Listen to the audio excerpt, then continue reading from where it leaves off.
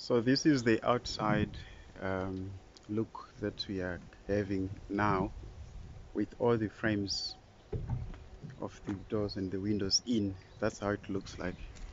So we bought the fiber seal. The fiber seal's job or purpose, if we're to simplify it, is to make sure that on all the joints we seal, because remember, Nutec is waterproof, and it must be thoroughly waterproof as well, in terms of anything that is a join or anywhere where there is a gap.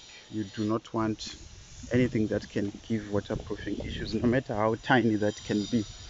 So we use what is called fiber seal, and the fiber seal, when this house is going to be painted, obviously it will also not come out as it is right now, because right now it's coming out prominently because it's a gray in color.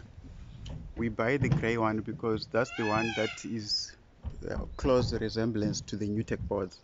If we were to buy the white, it would also give white patches, which we don't want. Which anyway, for someone who is painting, it's not a problem at all. But you get people who are very particular, and they will talk a lot. So we don't usually want that. So we use the fiber seal gray.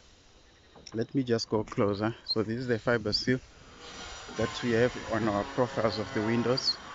It's not bad at all, because its job is to close on all the joints.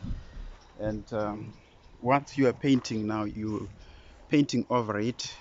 When the people paint, they obviously do preparation, which involves sanding and all that, so that you don't have the thickness of it on your paint, but it wouldn't come out. For example, if these buildings were to be painted gray, it wouldn't come out.